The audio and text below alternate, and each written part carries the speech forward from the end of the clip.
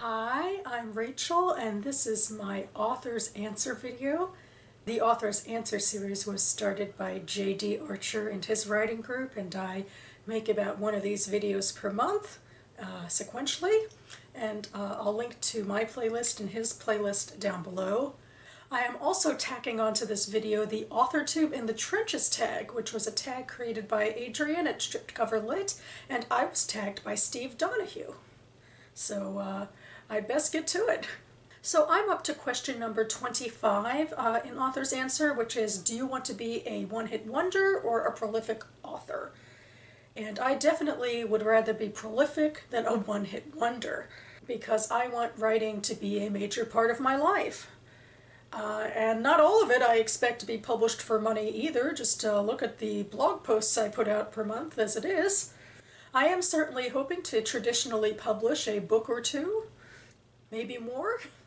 And I also intend to keep writing and submitting short stories to literary journals, because I want to make a name for myself more diversely in the literary world. I guess that's my way of being prolific. I also don't believe I would be any sort of one-hit wonder in the New York Times bestseller sort of way, because almost no one hits that goal. My goals are smaller, but I think putting them all in together makes them more both achievable and also more meaningful than just doing one thing. And at the end of the day, my focus, I really hope, will continue to be the writing and not some quest for the Holy Grail. Okay, and now on to the AuthorTube in the Trenches tag. Question number 1 is, do you have a sweetheart novel or short story or poetry project that turned you into a serious writer?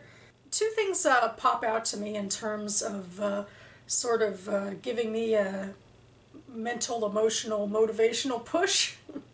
The first was my first novel that I ever wrote when I was 11 years old, and a whopping 82 handwritten pages. It's a medieval fantasy quest novel called Captured by Fate, about a young peasant boy named Colin Bugle, who fights a dragon, Agnosta, and wins the hand of fair Princess Heather, also saving her from her nefarious fiancé, Bill. Not William, Bill. And the second thing that pops to mind is when I was in college, one of the reasons I chose my college, Washington College in Chestertown, Maryland, was because it offered a creative writing minor and the chance to write a novel thesis for graduation. And so that's what I gravitated towards. And at the time, I was really starting to try to reconnect with my Jewish history and heritage, and I wrote a novel called Gertie's Legacy, which tracked 3 or 4 women from a family and their Jewish journeys throughout the 20th and early 21st centuries. And it's not as good, I think, as what I would hope to write in this day and age, but then again, I guess I'm hoping that I'll always keep improving as a writer. But I certainly poured my all into it in my senior year. Number 2 is, do you ever plan to work on a series-length project? And my first response to this is, not really. I didn't have any plans for that. But then, well, currently I'm plotting a fantasy novel. I'm used to writing short stuff. That's also why I figured I'd never do a series. But I was plotting all this stuff, and then I was listening to the Game of Thrones soundtrack, as you do. And the music that played during the end of whatever season it was when Daenerys and her cohort sailed back to Westeros at the end of that season. I was listening to that song, and I got this striking image of my main character in a situation that certainly doesn't happen in the plot of the first book. And I was like, wait a minute, am I thinking of a sequel? But I'm not far enough along yet in the first book to really make any sort of claims to that yet. Question 3 is thought on mixed form projects like short stories that contain poems and novels that contain short stories and etc. And I'm thinking, well, it could work. I was actually reading some of Scott Fitzgerald's other novels, the not Great Gatsby novels, a couple months ago. And he inserted some playwriting aspects into his first book in particular, and I really think that picked up the pace, that it was more sprightly and interesting than the narrative. So I guess I'm okay with it so long as it doesn't break the flow of the story, although I don't tend to read a whole bunch of that sort of stuff. Question number 4 is, where do I picture publishing to be in 10 years? And I've been actually attending a fair bit of one-off sessions on publishing lately because I'm hoping to start submitting my literary novella sooner or later, sooner hopefully. So I think that we're going to see more self-publishing out in the broader world, also more hybrid publishing where, you know, organizations are cropping up that help you basically with self-publishing. You pay them and freelancers money to get the book ready, and it's all sort of consolidated that way rather than finding all the people on your own. Or hybrid could also mean you pay for some of it but not all of it. And also maybe more small press publishing, I hope, of traditional small press independent publishing, which is actually traditional publishing, I believe, in the parlance of the times, and it's just on a smaller scale, but they still, you know, accept you and pay for everything in the traditional way.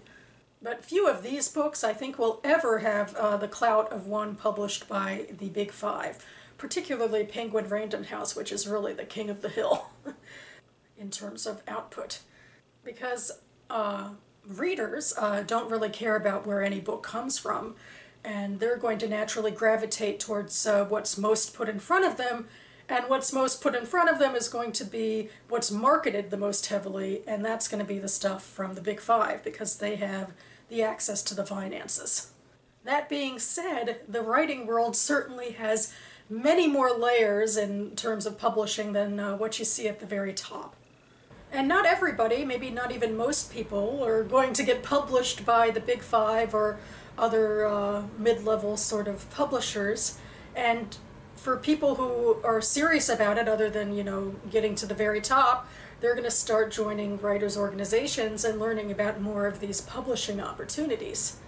And people will also be propping each other up in that arena. It'll be a much smaller community than the one that the Big Five can give us by all of that broadcasting, but I think it might be the majority community, like the small underdogs in its way.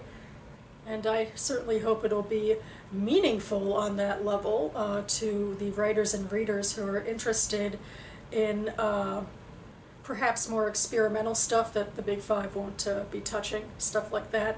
I do think self-publishing and these other smaller publishing stuff will continue to be more viable.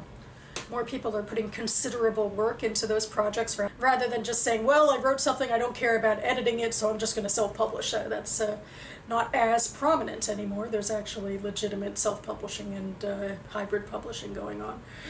So yeah, I see it as a mixed bag of fish, and some of the smaller publishing might even start to make waves in the broader world. Like there was a Goodreads blog post I can link to below where somebody pointed out like 25 titles by small presses that they're interested in.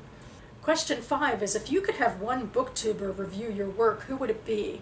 And I feel like I should pivot to the fact, and humble brag, but a little over a year ago I had my second short story accepted for publication, and there was a launch party at Politics and Prose, which was the bookstore that published the anthology I was published in, and 2 booktubers came down, in part to see each other and in part to see me and to support me at this launch event, and they came home and both of them reviewed my short story, which still, you know, moves me deeper than I can express. It wasn't something I was expecting at all, and to hear people who regularly take the time to review more, you know, traditionally published books and so forth, to take the time to talk about my story was just such a gift and such an honor. I'm just so grateful to Peg from Peg the Book Prize Addict and Bill from Earnestly Eston. I'm just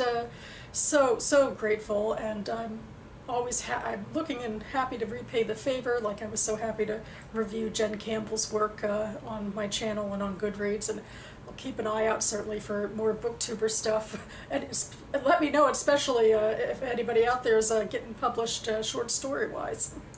Question 6 is, writer quarrels are the things of legend. What author alive today would you want to spat? And I don't think I have the chutzpah to go ahead and challenge people so publicly. Though, if I had it in me, I might have some choice criticisms for Jonathan Safran Foer and his book, bloated piece of book, Here I Am. More in the reader sphere, I have frustrations about the argument revolving around diversity in publishing and sensitivity readers, and I feel like both sides of the argument are way too dogmatic and miss the nuances. Basically, people are wrong on the internet. But more in terms of authors, I think the thing that really gets my goat are the genre wars, which actually I've seen more in adaptations than the books themselves. Like, I remember, several years running, especially after, like, the Emmys or the Golden Globes or whatever, with Game of Thrones, George R. R. Martin would start to humble brag about how, critics never really took fantasy all that seriously before, but I'm just so touched and honored, look how well Game of Thrones is doing.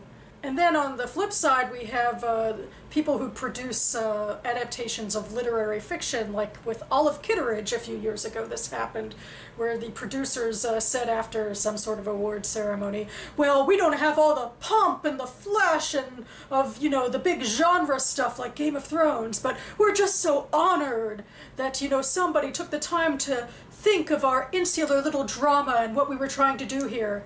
And I just want to take all of these people by the throat and say, okay, fine, I'll play a tiny little violin for all of you. You all win the Oppression Awards. Now please, get back to storytelling. Question number 7 is, have you ever been part of a writers group? And I have, and in fact I am currently part of the Capitol Hill Writers Group, which was extremely helpful to me in drafting and polishing my literary novella. I'm hoping to stay with them for a long while. And there is so much good that comes out of writing groups, because you build your connections, you get help on your projects, but also critiquing other people's projects helps you to become a better writer. It's really true. I think that's the best sort of writing class you can ever really get, is to hands-on critique somebody else. So I'd say put in the effort, absolutely, with this. It's worth it. And question number 8 is, do you have a favorite writer's craft book? And I really don't. I don't tend to remember those all that well. Like in my creative writing minor, I believe I read some John Gardner, but I don't really remember much of it. But again, I think the most meaningful advice I get is through participation in critique groups, and also just reinforcing lessons and reinforcing involvement in the writing community by going to conferences and classes and that sort of thing. And of course, the writing itself, I believe in what Steve says about how continuing to read and to write on your own is a great way to enhance your own craft. That being said, I recently, last weekend, went to the DC Public Library's Author Fest, which one of the panelists, a writer, she mentioned a craft book that could be interesting, although it's no longer in print. It's called Shakespeare's Game, How to Craft a Story Based on Causality. But so far, I did a Google search, I couldn't find it. Also, just recently, Right Minded, which is a podcast put out by NaNoWriMo and She Writes Press, did a whole episode dedicated to craft books, so I'll link that down below too. So connected to that is number 9, do you have a least favorite craft book? And I guess I would say no, because I don't really remember them that well. Finally, question number 10 is to tag people, and I feel like it's only fair, since I co-opted my author's answer video, to tag Jay Dee Archer. Because I'm just so grateful that he's given me this outlet to think creatively about my own writing on a regular basis. So hopefully this tag will help make him think in a new way about his writing. I'd be curious to hear his answers. So that about covers it for me now. Also, I'll put probably other various links down below, but particularly I would want to point out that I wrote a blog post on my reading and writing blog about the two most recent author conferences that I attended recently and the strengths of each of them. So I will link that down below if you are interested in pursuing author conferences. Some of them are even free, like the DC Library one, and the ones that cost money, at least the most recent I went to, was certainly worth its weight. So yeah, thanks so much for tagging me, Steve. Thanks so much for creating the tag, Adrian. Keep writing, everyone. Thanks so much for watching, and I'll see you next time.